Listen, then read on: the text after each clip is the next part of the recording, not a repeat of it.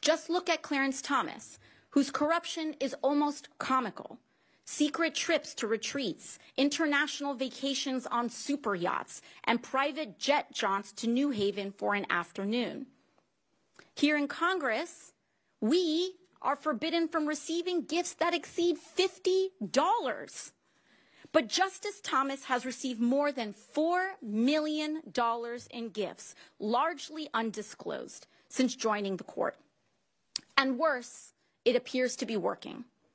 He is currently primed to overturn his own 2005 doctrine so he can side with Charles Koch's network and their oil and gas interests, the same Charles Koch who he secretly vacationed with at the retreat. Or take Justice Alito, whose quote-unquote friendship with billionaire Paul Singer, along with more undisclosed gifts and private jet trips, was followed by a shift in the court's decision to take up Singer's own case. Coincidentally, after Justice Alito took an unreported fishing trip to Alaska with Singer, the Supreme Court reversed their position and took up his case, ultimately leading Singer to a victory netting $2.4 billion. This was not a bad return on Singer's $80 million in political donations, a fishing trip, and a couple bottles of $1,000 wine. And of course, in 2022, these billionaires and their handpicked justices won their keystone victory against the American people and their progress as a society. They overturned Roe v. Wade. So why was it abortion? Why was the threat of women having freedom powerful enough to bring down our whole system of judicial ethics and cripple one of the three co-equal branches of government? That is because these rich and powerful men are in an existential fight for a status quo that enshrines their power and places them above the American public in the rules.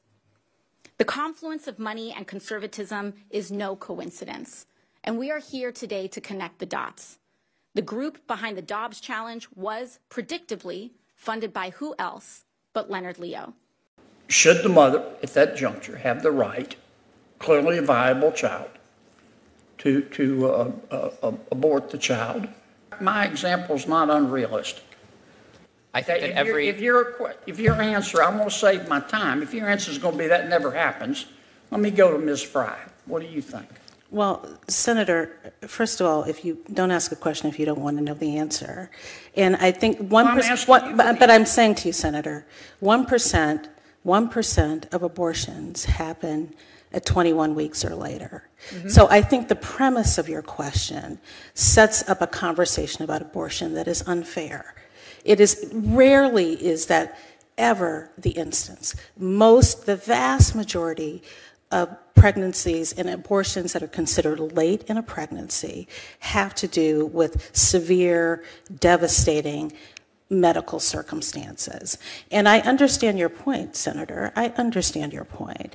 But with all due respect, I also think the chances of people sort of getting all the way through a pregnancy and just sort of saying, I don't want it, is disrespectful to women. You know, I think one of the major takeaways and what is important about so much of what we've discussed today is that the Supreme Court is a stone's throw away from this building.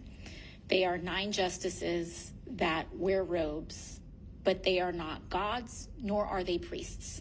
And this idea that their authority is self-generated and that they are accountable to no one or nothing is not just wrong. It is one of the most direct and dire threats to American democracy today, because any degree of authority without accountability is a seed of tyranny, and it is a seed of authoritarianism.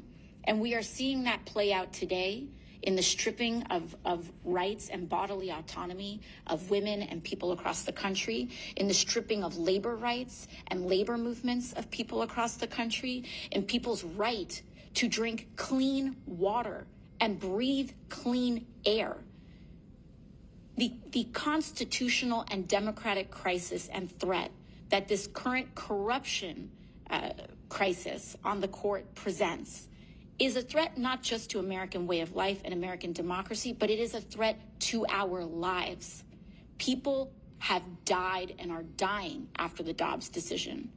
People have died and can die with the rollbacks of environmental provisions. We've seen this in the dumping of PFAS and toxic waste throughout the United States. These are our lives on the line. And the corruption crisis presented by the court is not just an offense to our democracy. It is not just an offense to our morals. This is about people's lives on the line and who are being sacrificed for greed. And for what? And so I think the takeaway for us today is that the responsibility of this harm is not just solely on the court. It relies in Congress. It lies in Congress, because it is not just when an individual seeks to abuse their power where our democracy fails. It is when there is a lack of accountability and standing up and response to an attempt at tyranny that our democracy fails.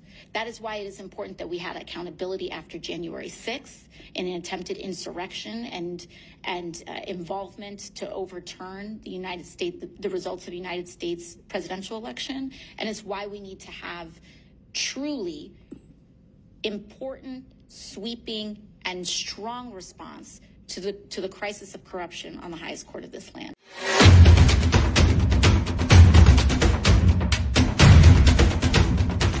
Hey everyone, it's Rep AOC, and today I want to talk to you about an issue that's actually pretty serious, and that is the absolute explosion in non-consensual AI-generated deepfake pornography that has happened in the last couple years. And I also want to talk to you about what we're doing about it. I want to give you some background so that we understand how bad this situation actually is right now. Since the public release of AI tools, out of all the images and video that AI has generated, over 90 to 95% of it has been non-consensual deepfake pornography. And over 90% of that is targeting women. I want you to think about how crazy that is. Over 90% of all the images and video that's being developed by AI right now is sexually exploitative and non-consensual and targeting women.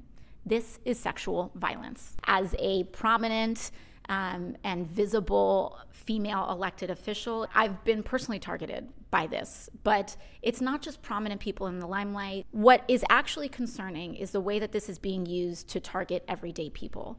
And if you are a woman of any kind that wants to aspire to anything, starting a business, becoming a teacher, running for office, you are overwhelmingly facing the risk of being targeted by this kind of reputational sexual violence that is at its core exploitative. And what's even crazier is that right now there are no federal protections for any person, regardless of your gender, if you are a victim of non-consensual deepfake pornography. None. And you might be asking yourself, why has this not been treated like the emergency that it is? Well, maybe that has something to do with the fact that Congress is over 70% male and women's issues kind of whoosh institutionally around here, but we are ending that today. Over the last couple months, I've worked behind the scenes with phenomenal colleagues in the House and the Senate from both Republican and Democratic parties to start to put an end to this, and that is known as the Defiance Act. The Defiance Act is a bipartisan piece of legislation that we currently have introduced in the House and Senate that would update the Violence Against Women Act in order to create what is known as a civil course of action for victims and survivors of non-consensual AI deepfake porn. So what does that mean? What that means is that if you are a victim or survivor of AI deepfake pornography, you will start to have federal protections where you can begin to pursue accountability in court for perpetrators of and people who generate, perpetrate, and spread this kind of imagery against you. As we get more updates on the path to potential passage of the Defiance Act, I'll make sure to keep you updated here. In the meantime, if you happen to be a person who has been a victim or a survivor of this and are trying to seek out resources in what you can do, we have some information right here. And I also just want to let you know that help is on the way, and we are working every single day to make sure that this protection becomes a reality.